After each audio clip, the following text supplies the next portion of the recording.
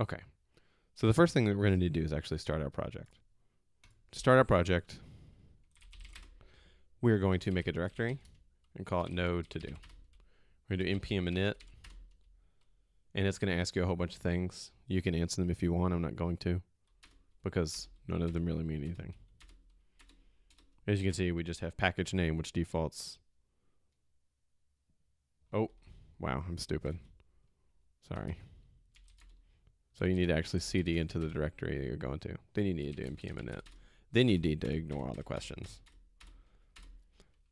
Yes, this is okay. So basically all it did was create a package.json, as you can see there. You can see it's package.json. Name is the name of your application. Version is just the version. Description, self-explanatory. Main is going to be the name of the main file, which is index.js, which that's what I'm going to name mine. Scripts is going to be your npm scripts. So if you run npm run test, it's going to run echo error no test specified, and it'll be an exit of 1. Here, I'll show you what that means. So if I do npm run scripts, as you can see here, oh, not npm run scripts, npm run test. Sorry. You can see it echoed an error or exit status of 1. So we're going to use that, but not right now. And if you don't have Node or npm installed for Mac, you can use Homebrew. If you don't have Homebrew installed, you should Google it. Homebrew is a package manager, and very, very useful package manager at that. I really love it. It makes doing everything through the command line super simple. If you want to read about why Homebrew is good, you can do that on your own time. For Windows, you can just install it via the Node website, and npm comes with Node, so that's fine. Next, we're going to want to get Postgres. I already have it installed with Homebrew. If you're using Windows, just Google Postgres. Postgres works on pretty much all operating systems. Oh, not Postgres command. Postgres works on pretty much all systems, but you just go to PostgreSQL.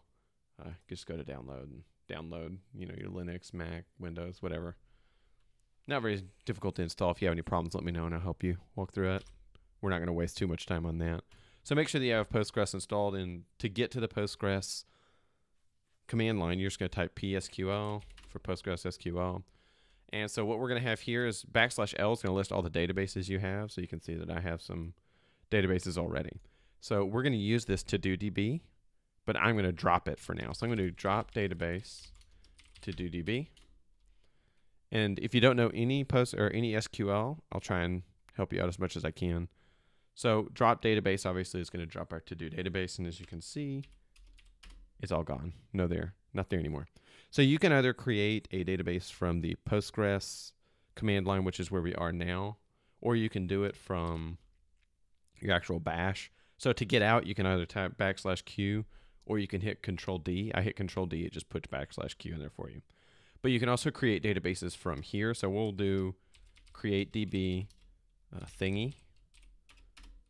And then you can see it ran because it didn't throw us any errors. Now if I do psql \L, we have our database of thingy. Or you can create a database inside Postgres with create database. And this is going to be the database we're going to use. So go ahead and do this, to do _DB.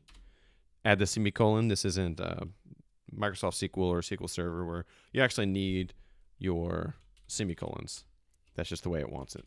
So now you can see that we have our to-do DB, and that's what we're going to use.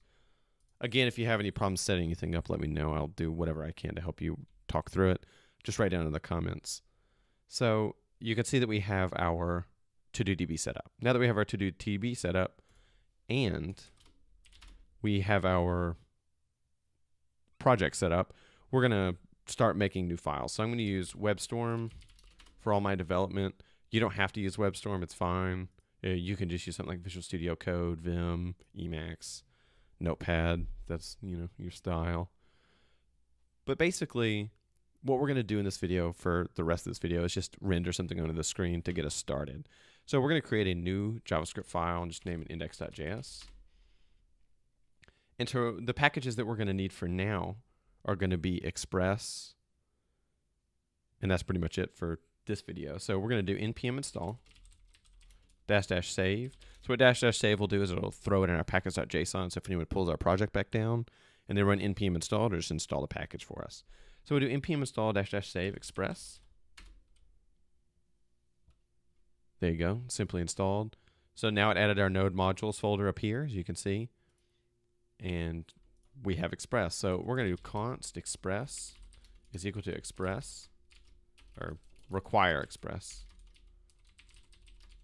Now you can see I have white squiggles under this. If you're using WebStorm and you get this really obnoxious error message, or that stupid squiggle, you can go to languages and frameworks, NodeJS and npm, and enable the NodeJS core library. And as you can see, now it's all gone. I really hate that. It's really obnoxious, but whatever. So now that we have that, we can do const app is equal to express, and you just invoke it. So that's going to be our application. That's what's going to actually do the rendering and everything. So we are going to do app.listen, and then we're going to say 3000. So what this is going to do is it's going to listen on port 3000. It's going to run on localhost for us. So it's going to just, whenever we direct our browser to localhost 3000, while we're running, it'll just show the app for us. So next we're going to do app.get/function rec res. And then what this means is our application, whenever we do a .get to the base directory, so localhost 3000, and that's it. We're going to have a function of request and result. So the request is the things that we're going to get, and the result the things we're going to send down. So we're going to do res.send hello world. Now we can go into our terminal. For me, I'm using iTerm2. You can use whatever terminal you're using. You can use PowerShell if you're using Windows. And then we're going to do node index.js. As you can see, it looks like it just hangs, but actually it's running your server. So we're going to pull up localhost 3000. And as you can tell, there it is, hello world. Very simple. Nothing hard. So if we changed hello world to goodbye world or something, that's pretty depressing, but it doesn't refresh. So what we're going to have to do is we have to stop our server and then node index.js and then refresh, and then here it is, goodbye world. So we're going to install a package to help us out with this. We're going to do something called nodemon or nodemon, depending on how you want to say it. So we're going to kill that, and then we're going to do npm install -- save dev. Now the reason we're doing save dev is because if you were to release this to production, it will try and install all the packages under your non-dev dependencies. This will save them under dev dependencies. So you don't need to refresh your server while making changes on production, because I hope to God you aren't making changes on your files in production. Don't do that. That's bad. Well, sometimes it's bad.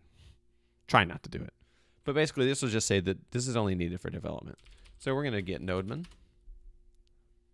I'm going to wait for that to install. Basically, nodemon's going to allow it to refresh automatically when we make changes. So we're going to go to our package.json now.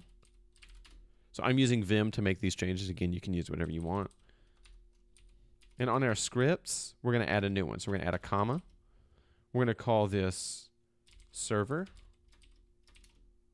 And then what it's going to do is it's going to call nodemon index.json, or index.js, sorry, not JSON. So this is regular JSON, so you make sure to wrap everything in quotes like you're supposed to. It's not just a regular JavaScript object, it's actual JSON. So make sure to wrap everything in quotes and no trailing commas. As you can see, Vim is warning me about that. Your text editor might not do that. So after that, what we can do is we can run npm run start, or run server. And you can see that nodemon started node.index.js. So if we go back to my WebStorm and I said res.send nodemon is cool, and I save it and I refresh, it says nodemon is cool. Very, very simple, and it's very useful for our development environment. So next up, we're going to start connecting to our database, and we're going to do a GET request to get all of our data, and we're going to insert data into our database via the Postgres command line. So stick around.